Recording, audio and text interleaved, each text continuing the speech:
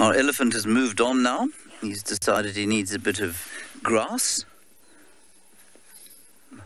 roots, cellulose.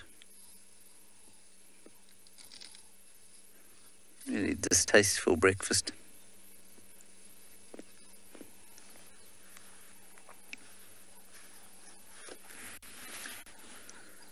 Hello, Sarah. Elephant's favourite food is Oreos. That's their very favourite. They like Oreos, but they are difficult to get around here. And during lockdown, there's definitely been a shortage of Oreos. And so what they have to make do with at the moment is grass and leaves. Obviously, that's not true, Sarah.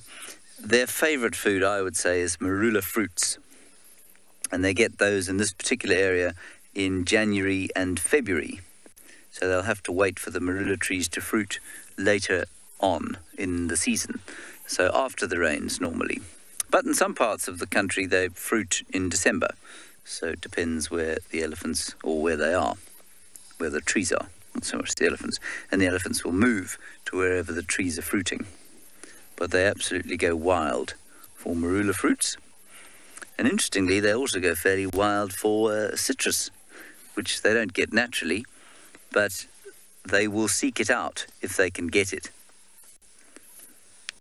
And I've been to a place in Zimbabwe, close to the corner, I've forgotten what the corner's called now, the corner between Zimbabwe, Botswana and South Africa, where there is a big citrus farm on the river there, and they put out, I don't know, trailer loads of citrus fruits periodically when, you know, the stuff rots or they can't send it out or it's got nicks in the skin. I don't know why they do it.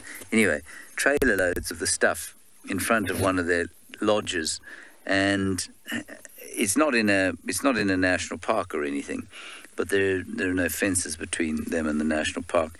And the elephants come and they eat the citrus along with the baboons, and they sit there. It's quite amusing to watch. I'm not sure how good it is for them, however.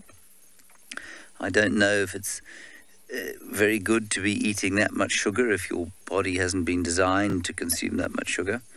Anyway, they do like it.